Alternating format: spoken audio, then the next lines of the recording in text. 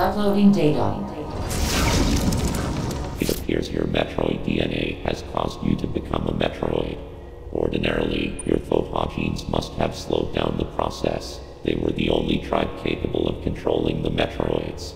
Though you possess their DNA, you are not a Foha. Your physical prowess suggests that you must also possess Machin DNA. Metroids are programmed to identify Machin as enemies. This suggests one thing to me. It is very probable that your metamorphosis occurred as a result of Raven Beak's attack. His presence awakened the Metroid's killer instinct. Since then, your metamorphosis has accelerated. It can no longer be controlled. You are now a Metroid, Samus Aran. Your very existence poses a grave threat to the galaxy. However, there is no need to fear. You can still contribute to galactic peace. You need only use your new powers correctly. You have followed my instructions faithfully so far. Continue to do so. It's that simple. I consider your performance here on ZDR highly satisfactory. As I hoped, it has even awakened your Metroid powers. I was right to let you live during our first encounter. That one glimpse you showed told me everything. Submit and offer up your power.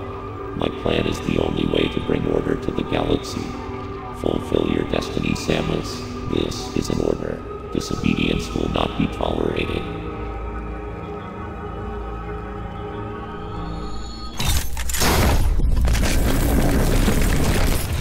Atatunaukah.